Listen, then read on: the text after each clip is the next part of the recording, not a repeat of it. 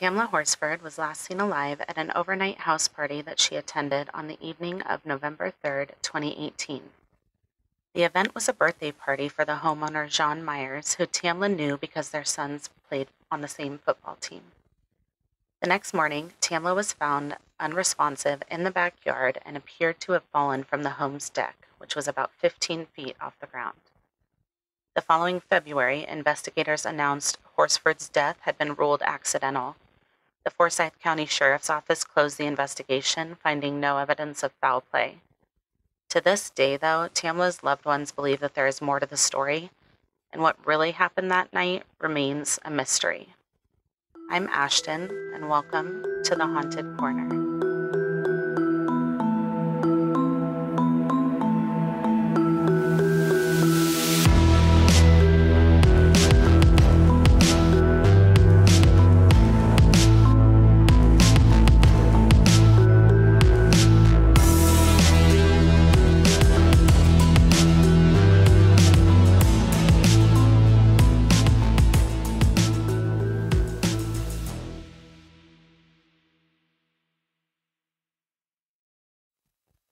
Hey everyone, welcome back to the Haunted Corner.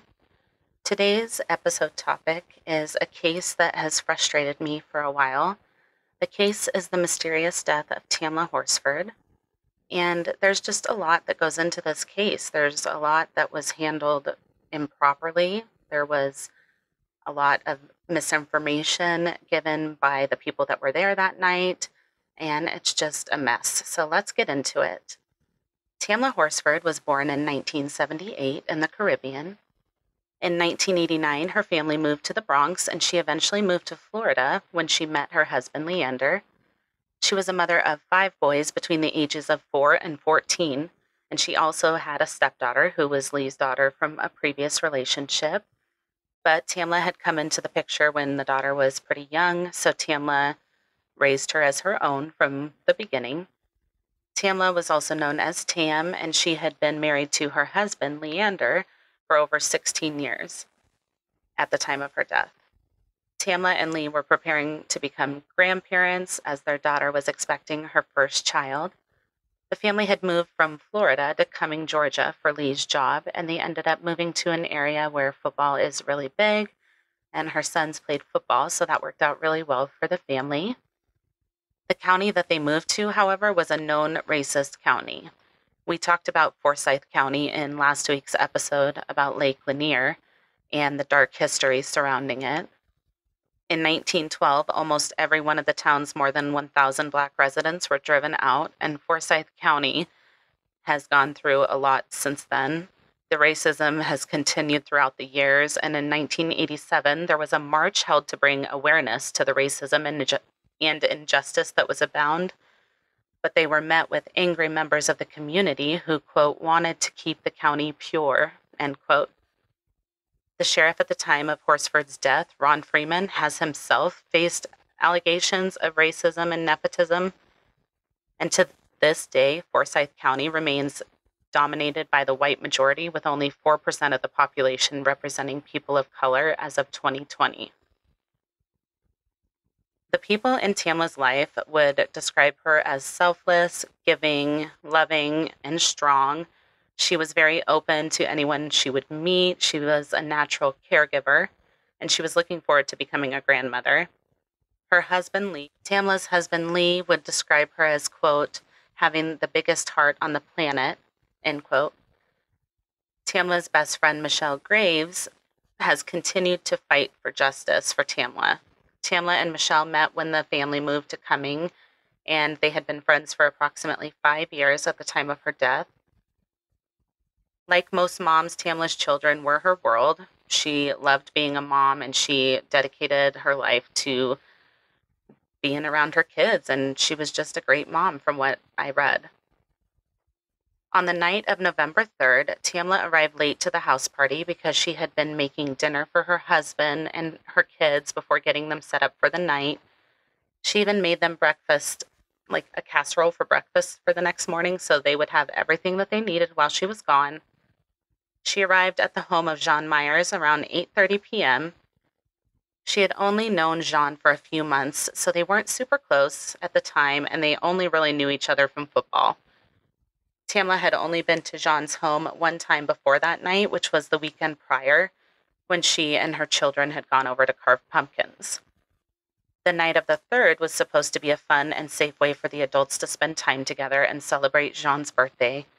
They were planning on enjoying drinks, games, and the LSU versus Alabama football game was on that night, so they were going to watch that as well. And the sleepover part of the party was just to keep everyone from drinking and driving. It was just to keep them safe, they said. Tamla had initially told her husband Lee that she didn't really want to go to the party, but she didn't want to be rude by not going, so she decided to attend. The party was planned by Jean's friend Stacy Smith, and the party guests included John, Stacy, Tamla, Madeline, Nicole, Marcy, Bridget, Jennifer, Sarah, and Paula. Tamla was the only Black woman in attendance, and not everyone knew each other. Initially, it was supposed to be a women's-only party. However, there were 2 men that were there as well. One of the men in attendance was Jose Barrera, who was the 27-year-old boyfriend of Jean, and the other was Tom Smith, who was Stacy's husband.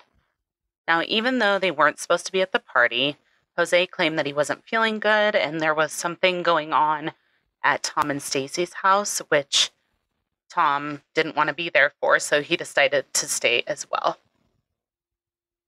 Jose and Tom claimed that they were going to stay out of the way and they would stay in the basement, which they did, aside from when they all ate gumbo together and decided to watch the end of the football game. Some of the women had their husbands drop them off at the party, but others, including Tamla, drove themselves to the party. Tamla arrived at the party, took off her boots, and changed into her pajamas, which had paw prints on them. Tamla brought a bottle of tequila as a birthday gift for Jean, but the gift was not really well received. Jean made it pretty clear to Tamla that she wasn't going to drink the tequila because she didn't like tequila, so Tamla ended up drinking it throughout the night. Now, throughout the night, everyone was having a good time. There's pictures and videos of them just looking like they were having a great time. Tamla was the only one who smoked at the party. However, later in the evening, Madeline, who's Jean's aunt and actually lived with Jean at the time, decided to smoke a little bit of weed with Tamla, allegedly, and Stacy claimed that she had a couple puffs as well. The fun quickly ended, though, when Jean came outside and kind of got upset, telling them to stop because Jose was there. Well, why would it matter if Jose was there, you might ask? Well, he worked as a pretrial probation officer in Forsyth County at the time, and that will come back later. The last person to arrive at the party around 10 o'clock p.m. was Paula.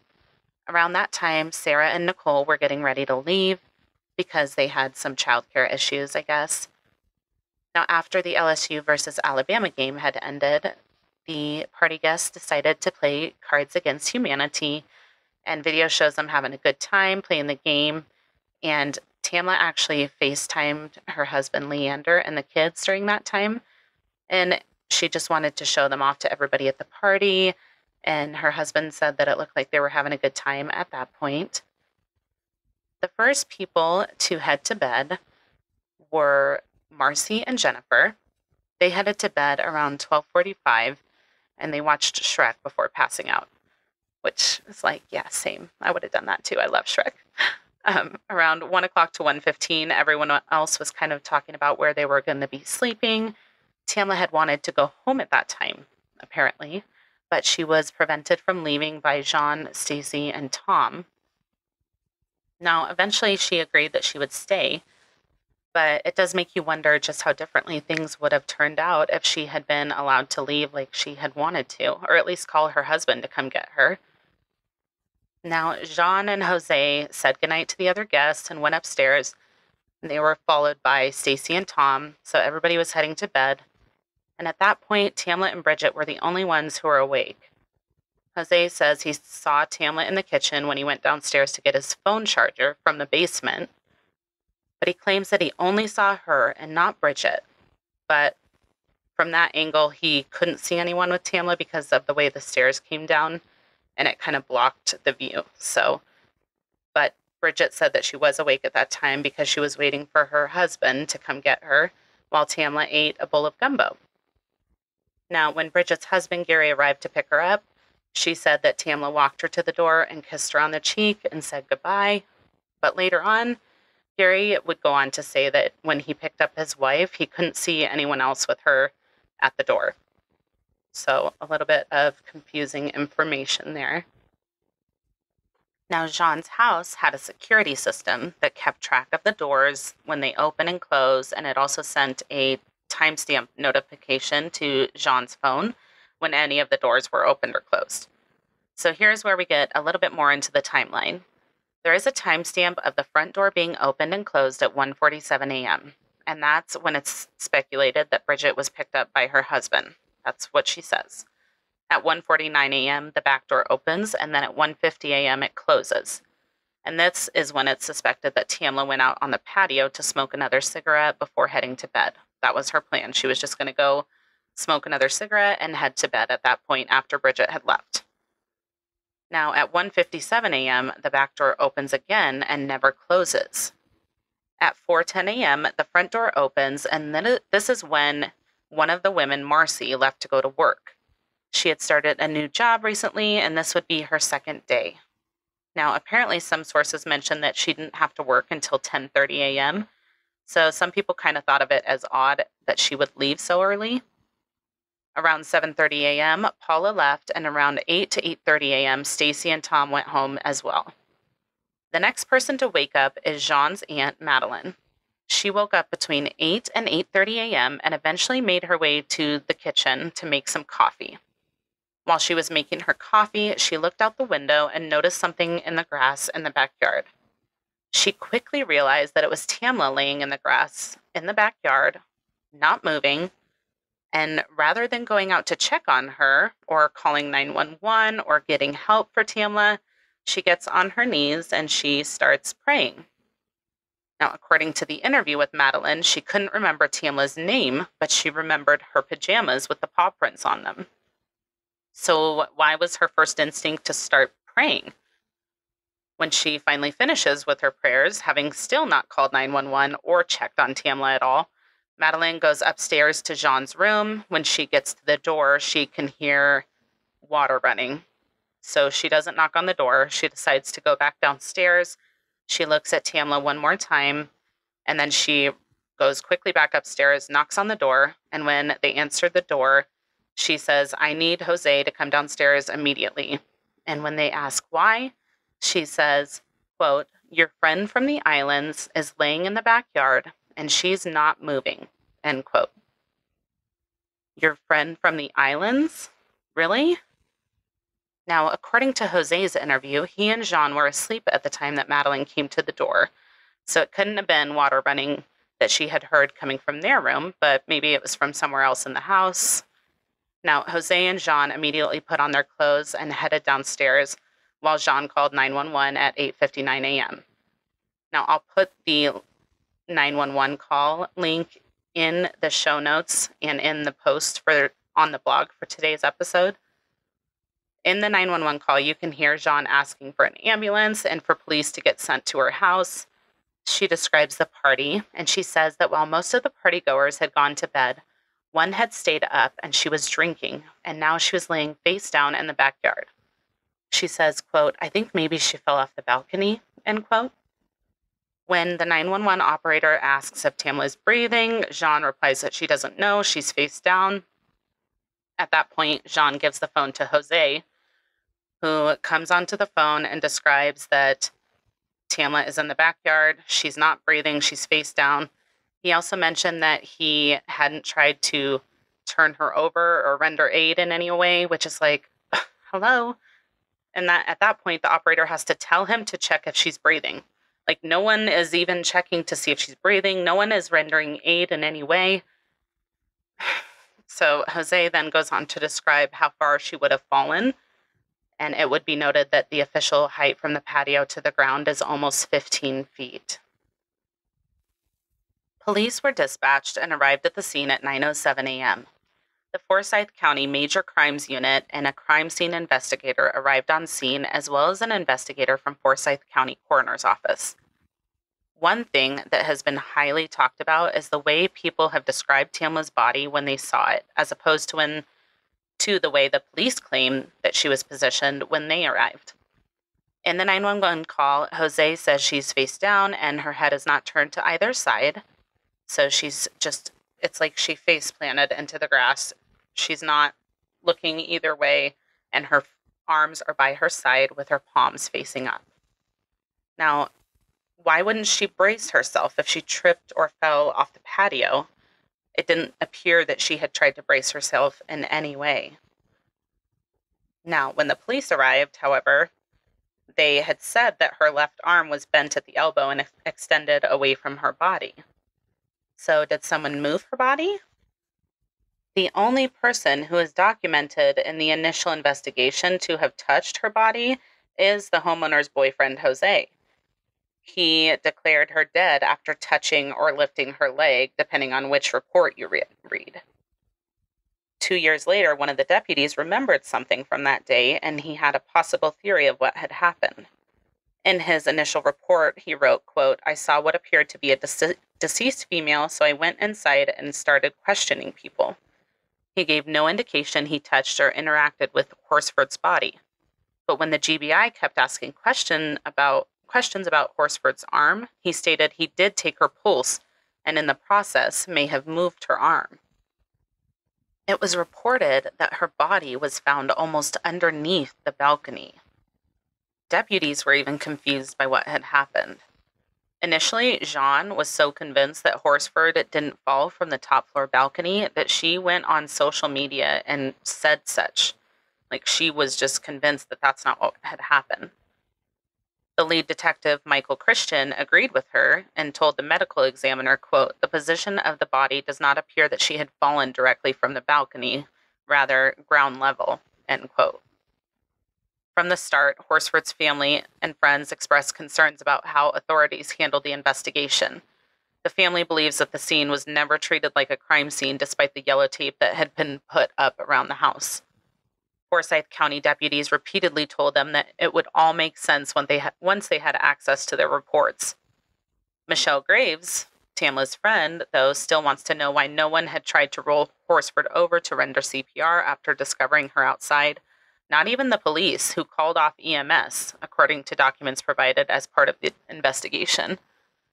On the body camera audio, you can hear one of the deputies walking another deputy through the different people at the scene. He mentions Jose Barrera, quote, "We've got some mutual friends together. I've known Jose for a while. We're friends," end quote. The deputy is heard saying that on video. Like, what? Initial observation of Tamla's body revealed that she had some visible injuries, including cuts on her face, arms, and legs. However, there was no blood found around her body. The investigation began, and the people who were present, including Jean, Jose, Madeline, and Jen, were brought inside the house for questioning, and it was requested at that time that Jean call everyone who was at the party that night back to the house for questioning. At that time, Tamla's body was taken to the medical examiner's office for an autopsy. During the autopsy, it was discovered that Tamla had multiple lacerations to her body, including a 1-inch laceration to her wrist. Her wrist was also dislocated. A 1/4 of an inch laceration to her left forearm, and an 1/8 of an inch laceration to the tip of her index finger, as well as a 1/2 an inch abrasion to her lower left leg. She also had some smaller abrasions to her forehead, eyelid, nose, and chin. There was a 3/4 of an inch laceration to the right side of her heart, as well as severe injuries to her head, neck, and torso, including a fractured vertebrae. The toxicology report indicated traces of THC and Xanax in her system, as well as a blood alcohol level of 0.238. Should be known that Tamla did not have a prescription for Xanax, and it had not been metabolized by the liver yet at the time of the autopsy, making it likely that she had taken the Xanax recently. The cause of death was listed as multiple blunt force injuries, and her manner of death was ruled accidental. The time of injury was listed as 1:30 a.m. However, this night was daylight savings time, so that could be the explanation for the time discrepancy. The GBI only took 5 photos in the autopsy, which was an unusually low number for a death investigation, according to experts. Leander was also notified of his wife's death in a very cold and callous way. According to an interview with Leander, when the police came to the door, they kept asking if he was Lee. When he responded and asked what it was pertaining to, they got increasingly hostile with him and eventually blurted out, quote, "It's about your wife. She's deceased," end quote. The police then told him that she had tripped and fallen and they would not let him go over to the house. Not only did the police not actually know what had happened at that time because the autopsy hadn't been performed, this was just fresh off the scene of the accident, so-called, but the cause of death hadn't been determined, so this was just their version of events. They told him that everything had been taken care of and he didn't need to go over there. He was really confused as to how that had happened because he knows his wife. He knows that she can hold her liquor, according to him. Now, when he went to the funeral home, it was clear that they had put something on her face. He described it as looking like black shoe polish on her face. And when he confronted the funeral home about it, they apologized, but they claimed that they had to cover up the bruises on her face, which is just awful. Now, during the questioning of the party guests is when things get kind of weird. While they were waiting for the party guests to return, Jean, Jose, Madeline, and Jen were left in the same room, which allowed them plenty of time to get their stories straight. They were allowed plenty of time to talk to each other and figure out what they were going to say, but everyone was kind of contradicting their own stories, and only some of the interviews were conducted that day, on the 4th, on the same day that Tamla's body was found, but the rest of the interviews were completed between the 9th and the 20th of November, and they were not done at the police station. They were done at Jean's house, because why wouldn't they, Like, why wouldn't they? Jean's interview was kind of wild. She said that she bought the security system when she and her ex-husband had separated because he, on occasion, would come into the house when she wasn't home. So she bought cameras for protection. Now, she claimed that they were on better terms now, and she had forgotten about the batteries. The batteries had died, and she wasn't sure where the chargers were. That's very shocking. I know we're all surprised by that. But Jean, during the interviews, she actually purchased Dunkin' Donuts gift cards for the investigators. So, and in the same interview, you can hear Madeline say that she was making cookies for the investigators. I'm not sure what angle we're going here for, ladies, but this is not looking, it's looking a little suspicious. Now, the investigators would go on to say that they couldn't accept the gift cards or the cookies. And Jean says, quote, "Do you need me or can I go get ready for this funeral?" End quote. I just think it's gross, the choice of words and the lack of compassion for the woman that had just died in her home and trying to give gift cards to the investigators. Like, Jean, what are you doing, girl? Now, Bridget's interview was something that raised a lot of questions as well. She went on a bunch of different tangents. She was talking about the kids and how she's always concerned about the children who weren't there that night. But, if they were, she would have been really protective of them and looking out for them. And she also referred to herself as the mother hen of the group and claimed that Tamla liked her because she kept her faculties about her when she drinks. La, la, la, just like a lot of random information. So Tamla, like I mentioned, she didn't have a prescription for Xanax and doesn't take it regularly. But Bridget, however, did take Xanax, and she even told investigators that her medication made it impossible for her to lie. And she's so dependent on her anxiety medication that she has to wear a necklace with Xanax in it. She told investigators that she understood it was a controlled substance and she would never share it with anyone. But the GBI subpoenaed the phones and started reading through the text messages, and they found evidence that Bridget had shared some type of medication at least twice with her friends at the party prior to that date, and with one friend on the day of Horsford's death. When she was confronted with that information, she did admit that it was true, but she said that she only shared drugs with the women that she knew well, and she didn't know Tamla well, so she didn't share it with Tamla. Okay. Now, on to Jose. He gave some contradictory statements as well. He initially claimed that he rushed right out to check on Tamla, but later on, he describes going out onto the back patio and stumbling upon a cigarette and a lighter on the ground. He claims that because he is OCD, he picked up the cigarette and lighter and put them on the fire pit. Now, keep in mind, he already knew that Tamla was laying face down in the backyard because Madeline had told him.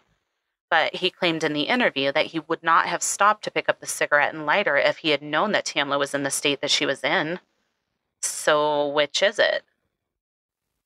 Now, Jose was ultimately fired from his job at the courthouse for accessing the incident report from that night internally. An investigation ruled the claim unfounded, but he was still fired, and the court administrator would only say that she had lost confidence in his ability to perform his duties. Tamla's friend, Michelle Graves, has continued to seek justice for her friend and has maintained that her death was not an accident. She said in a quote to the Atlanta Journal-Constitution, quote, "It's impossible to get the injuries that she had from one fall," end quote. Now, 5 days after the case was officially closed, Jose, Jean, and several others from the party actually sued Michelle for defamation. They claimed that they had suffered irreparable damages from Michelle's claims about the case.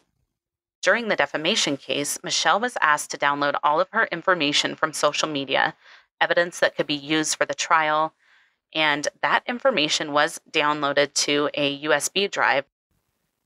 And the USB drive was ultimately stolen from the county courthouse after she had dropped it off there. Now, this was not the first time that this had happened. Michelle said that her personal information was stolen previously and was in the possession of all of the people who were at the party that night. And it turns out that that information was stolen from the case files that Jose had accessed. Now, Jose claims that it wasn't him and anyone could have accessed it, yada, yada, yada. But a Forsyth County Sheriff's deputy was also fired because he was sending information and pictures regarding the case to his girlfriends, and they ratted him out. Good for you, girls. Tamla's friends and family, including her father, do not believe the stories of the witnesses or the claim that this was an accident. After the case was closed, the family couldn't accept the investigators' conclusions, and they ultimately hired an independent pathologist to perform the autopsy. According to Tamla's friend Michelle, the pathologist found multiple scrapes and abrasions all over Tamla's body. There were also injuries that were found that reportedly only could have happened after she was dead. Tamla's father also believes that the cut to her wrist happened after she was already dead as well.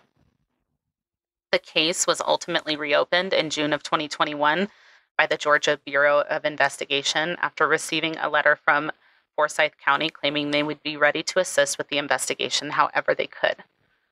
Ultimately, the GBI has said that they did not find any information to indicate that there was foul play in this case.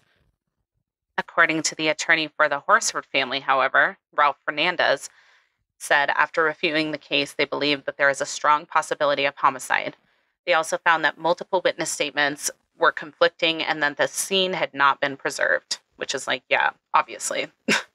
A petition has gathered more than 700,000 signatures as of 2022, demanding that the FBI handle the reinvestigation to the case. The link will be in the show notes if you want to sign it.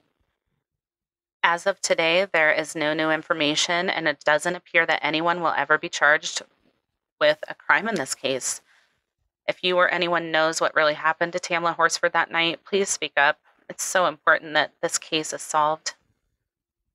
Thank you guys for tuning in to today's episode of The Haunted Corner. The sources for today's episode will be listed in the show notes and also on the blog post for the episode at www.thehauntedcorner.com. Check out the other episodes of The Haunted Corner available now wherever you listen to your favorite podcasts. For early access to next week's episode, please visit patreon.com/thehauntedcorner and join at the $5 per month level. You'll have access to upcoming episodes 1 week early, Patreon exclusive content, an exclusive The Haunted Corner sticker, and more. Follow us on social media at The Haunted Corner on Instagram, Facebook, YouTube, and TikTok. If you have a case suggestion or correction, please send it to thehauntedcorner@gmail.com or submit it through the website. Until next time, be kind and take care of yourselves, and we'll see you in the next episode. Bye.